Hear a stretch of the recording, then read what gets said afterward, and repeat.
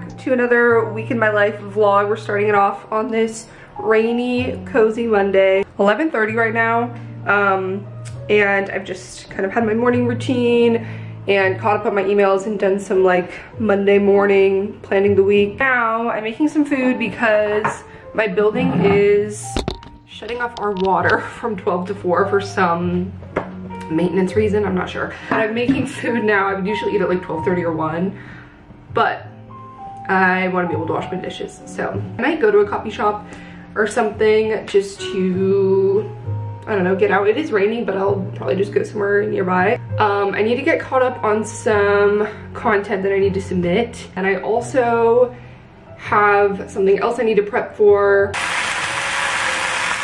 Okay, I got my content filmed that I needed to, so I can put some makeup on. And I'm going to now head to a coffee shop for the afternoon. Like I said, have some things I want to get done. I still need to edit something else for a video, and I have an interview this week, so I'm trying to get ahead on prepping for that. And then also the Foreign Service Officer, like, application package and testing registration closes next week. So that's kind of where my priorities are this week. I feel like I'm at a good stopping point to pack up my laptop and head out. And I already put makeup on my face, so I might as well leave the house. That's my thought process. Oh, okay, wait, let me check this email really quick. I feel as though it's cool enough outside to justify wearing a sweatshirt, especially because I'm not actually going that far. I mean, it's 68 degrees. That's cold enough. Let's go.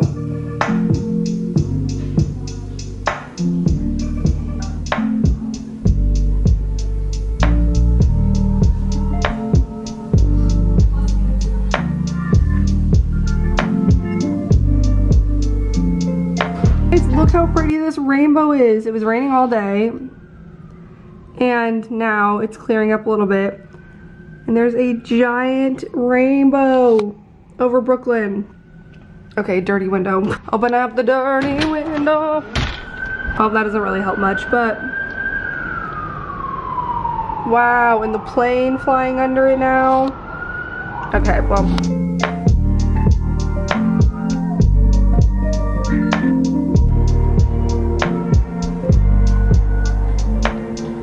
Good morning. It is first thing in the morning, and I just washed my face, and I wanted to share with you guys a new product that I'm trying that was gifted to me from Paula's Choice. I've been using vitamin C for a bit now, but this one has 25% vitamin C, and it's with glutathione and GAP technology that makes it hydrating, helps with oxidization. I've definitely tried other vitamin C's, and for some reason a lot of them feel very harsh on the skin, even diluted, but this one, I think because of the formulation, if you have trouble with vitamin C, this goes on so smooth. It doesn't do the like crazy tingle heat sensation. Just doing a couple pumps of this evenly. This is also, I mean, vitamin C in general, if you don't know, is really good for discoloration, evening out the skin, brightening the skin. I'm also gonna bring it down my neck. And you have trouble finding ones that your skin agrees with, check it out. I think I vlogged a clip this morning, and then after that I pretty much spent the entire morning editing a vlog that I needed to get approved, so I set that off. It took longer than I wanted it to, but it is done now, so that's good. And then I just had some lunch, and now it's early afternoon and I'm at my desk focusing on interview prep. Dressed for a workout later. I have a SoulCycle class, and I'm excited to go to this instructor that I haven't been to since DC. So my friend and I, who I used to go with in DC, are going together, which will be fun. That's at 6:30 in Nomad. So I'm kind of thinking I might work for the next hour here. I just don't want to spend all afternoon sitting in like a hotel lobby in Nomad. So I'll spend like the first half of the afternoon here and then head up to work from probably like the Ace Hotel because it's a good Nomad working spot. And then from there go to SoulCycle. So that's the afternoon. Pretty chill. It's sunny and nice today, which is beautiful. The high is 73 or 74, so I'm wearing this little lightweight Halara athletic jacket. It's a beautiful day to be alive. I'm kind of having a hard time focusing. I think it's just my natural inclination of I have a few days to do this, so I like naturally just procrastinate, but I'm really trying not to do that. I'm gonna set a timer, I think, put on some like jazz music and just focus for the next hour on this before I move locales. I do want to get outside a little bit, so I'll probably walk and take a little break while I'm going from point A to point B, and then we'll go from there.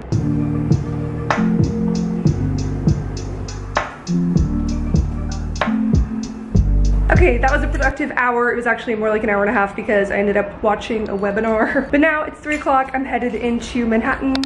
Got sports bra under this. I'm not gonna spin in this top because it's like long sleeve, but good cover.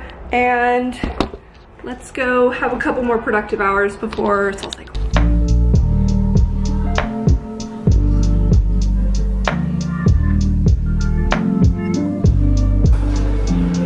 So dark in there that I'm like adjusting back to the daylight, but I'm headed to Soul Cycle and hopefully I have enough energy for this class.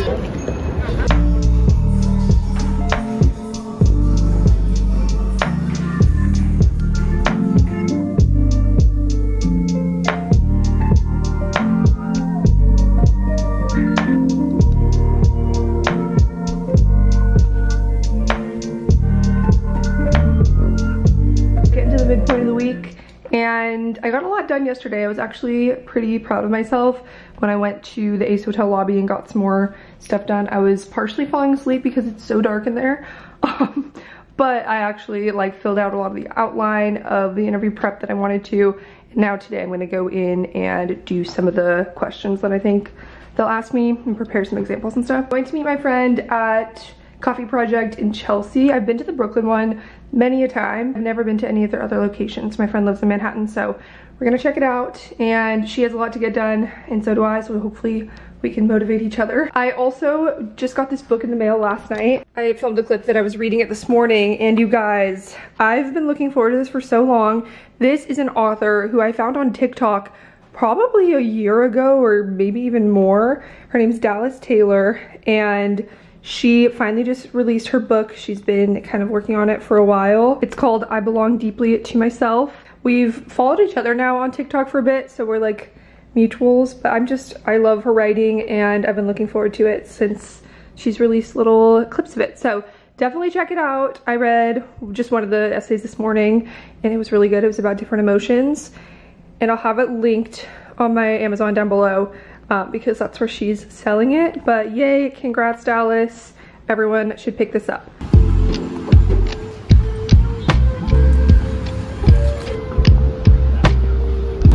Okay, it's 1 o'clock now and I'm hungry, so I'm going to seek out lunch at a little sushi spot next block.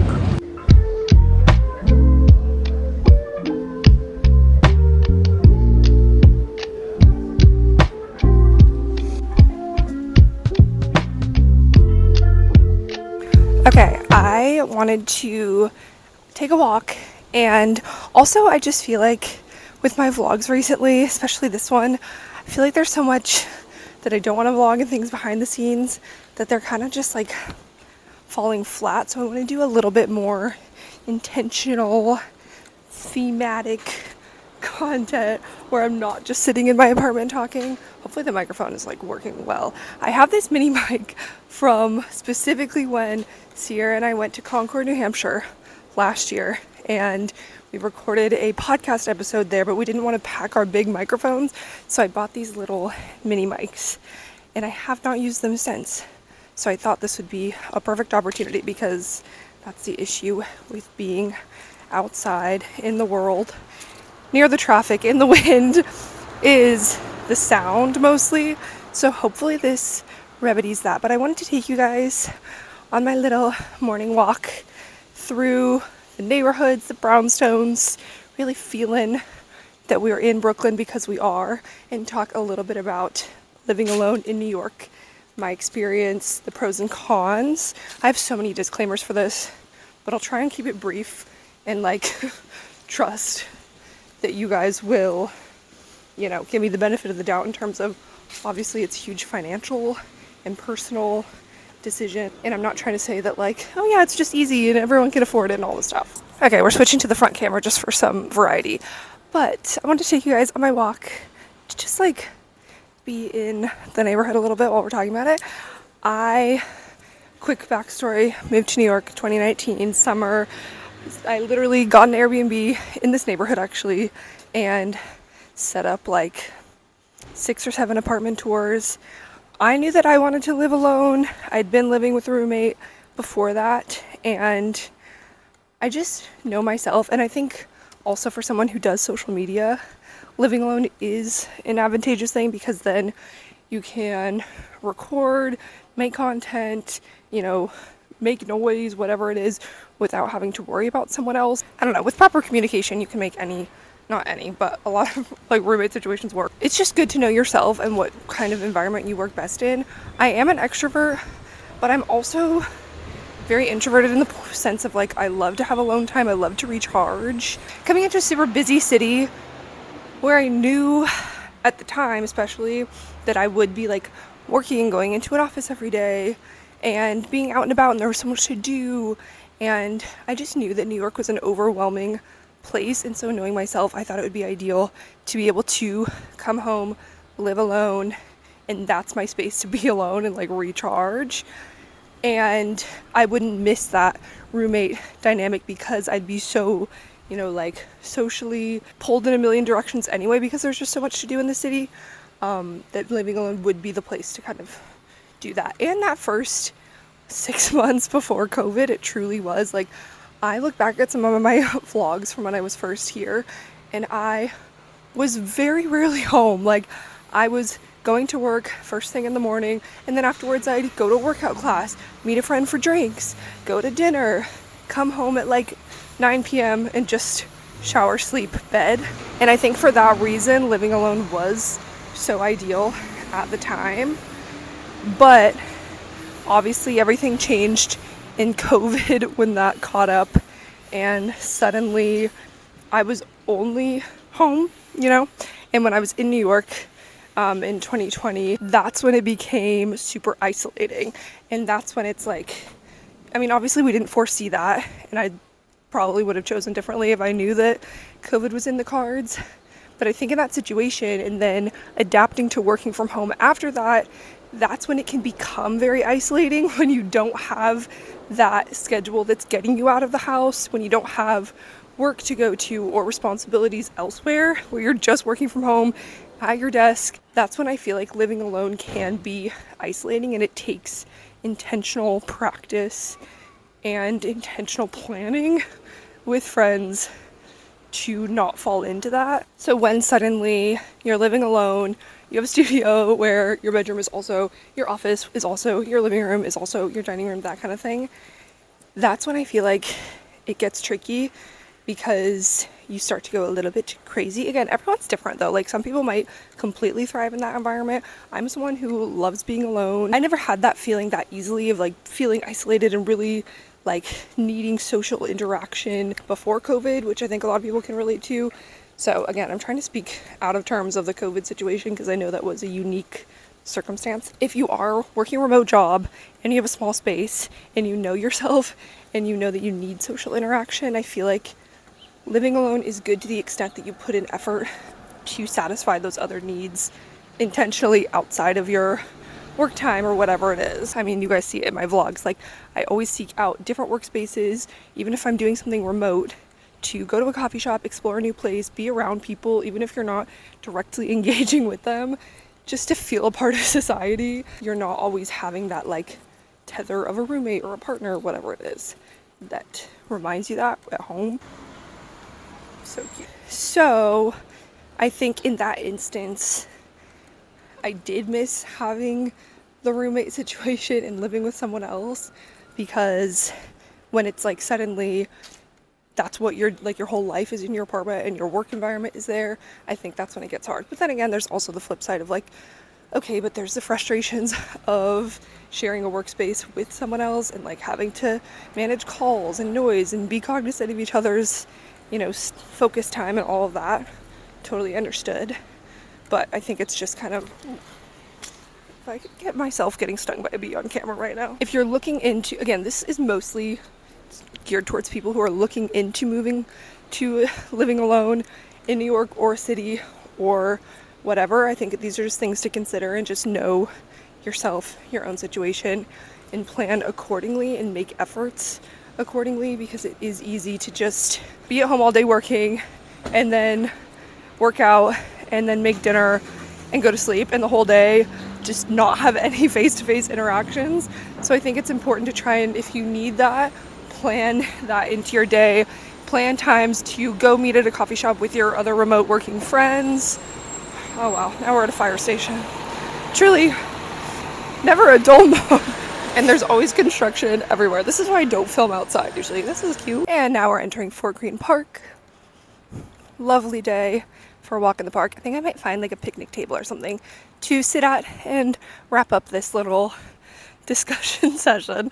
Me discussing with myself with no live feedback. But yeah, again, I'm trying not to be super redundant and obvious, because I think everyone would say, you know, there's obviously pros of living with someone else, splitting certain costs, bills. Okay, so yeah, obvious things aside, I just think the most important thing to think about or consider when you're looking into living alone, mostly in a big city, is what I'm talking about, because that's my experience. Again, everything I'm saying is just my own experience, not trying to overload the disclaimers.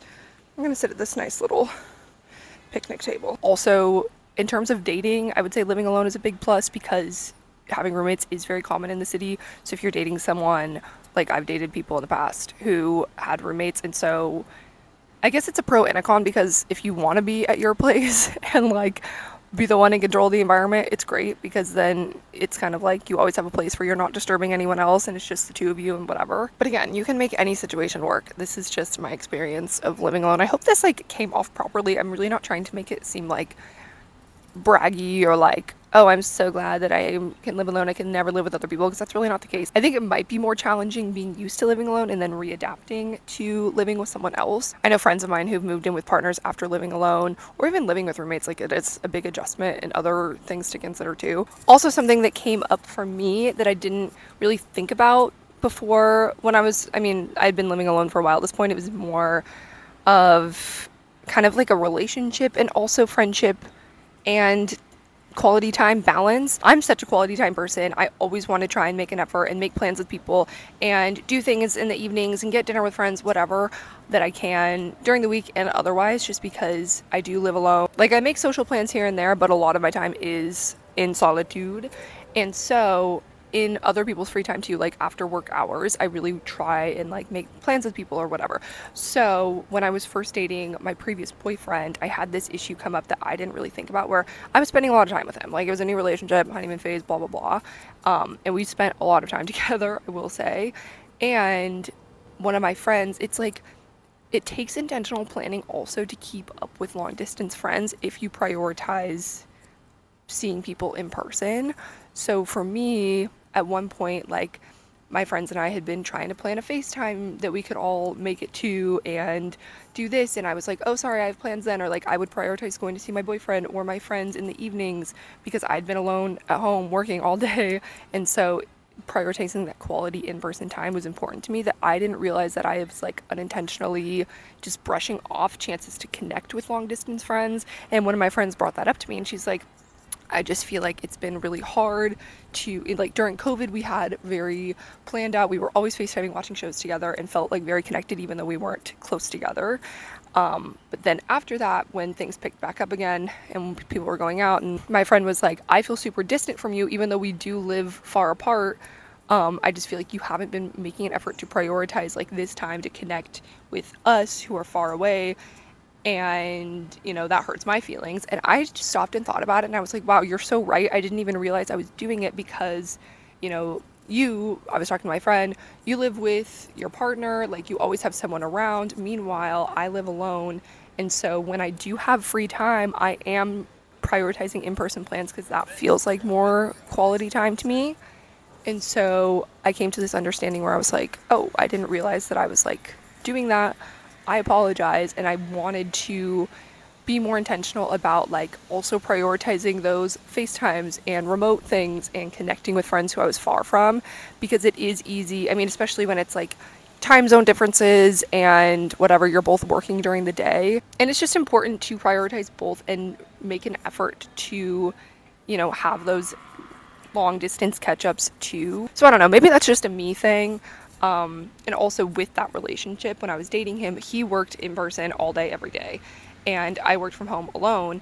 And so we had this issue, not issue, but we just had to find the balance of like, by the time the workday was done and I like wanted to expend social energy and go out and be in the world because I'd been at home working. Meanwhile, he had been interacting with people and being out in the world working all day. So when he, you know, logged off of work, he wanted to be at home, relaxing, just like having a chill dinner, watching a movie, that kind of time together. And meanwhile, I wanted to be like going out and doing things and going to trivia and like seeing friends and all this. And so we had to kind of find that balance of a compromise of where both of our energies kind of met. That's also an introvert extrovert thing. We are both extroverts, but still, it's like, you know, you need a little bit of both. Again, these are just things that came up that I realized were happening because I lived alone that I didn't foresee. And then you just have to like be intentional and aware of those things. And I think, again, awareness and knowing yourself and your friendships and prioritizing accordingly is key here. But those are just some things that came up that I didn't really think about before I was living alone. Again, I don't think that's any reason to or not to if you're thinking about it, but just like being aware of them really helps. Anyway, I feel like I've blabbered on enough. Let me know if you have anything to add or other questions or anything like that. Also, let me know what you thought of this little segment of the vlog, walking around Fort Greene with my little mini mic and talking to myself about a topic and what else you'd want to see me talk about in the future. Okay, I had fun. Thanks for coming with me.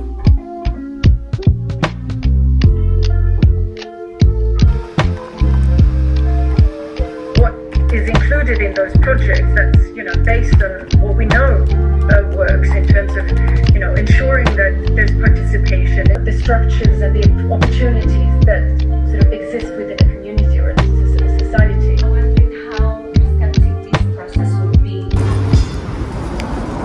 It's Thursday afternoon, so I'm going to get my 2-for-1 full drink at Starbucks because I can't pass up free things.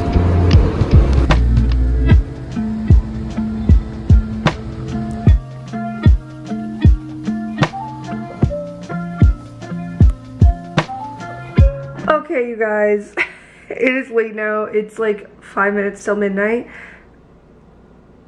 Isn't that a song? I need to go to sleep. I've just been like caught up. I always do this where like last minute I'm trying to, suddenly I'm like, oh, I should know like a million more things and like cram research and all this stuff. But I don't know. I feel pretty good about this. I've done like a lot of background research on topics that will be relevant to the role, and yeah, so I'm gonna wake up early tomorrow and have time to do some like last minute prep and practicing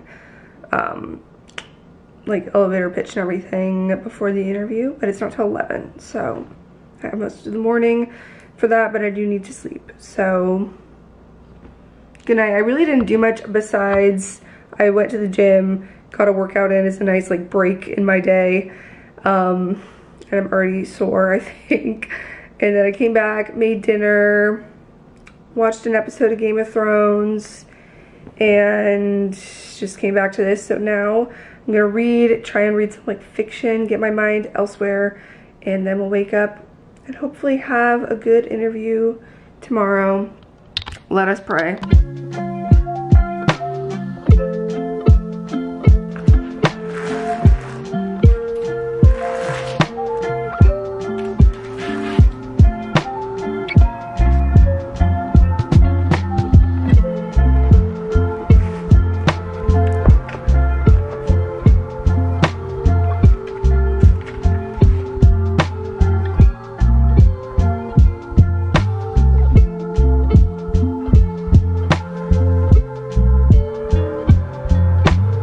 Negotiations were attempted over and over, battling one another for control. We will hear from people with first-hand experience.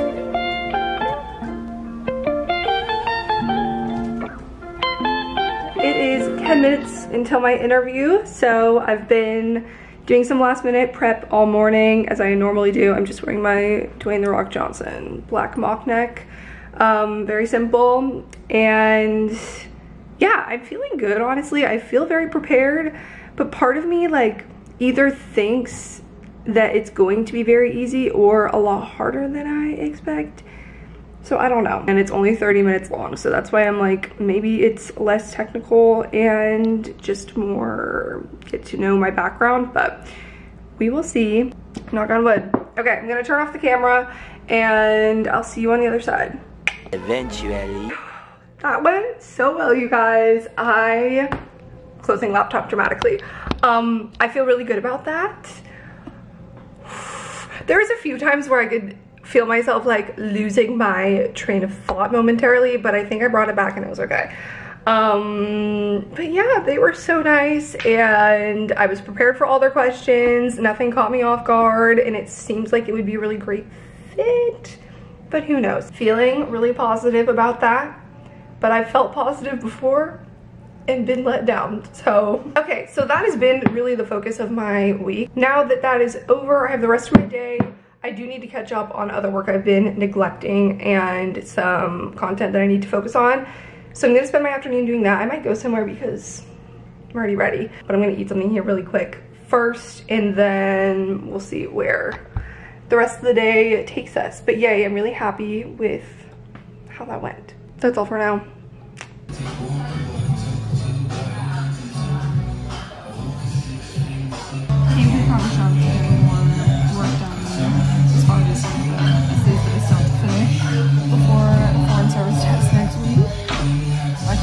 After next, but I have to submit these by the end of next week.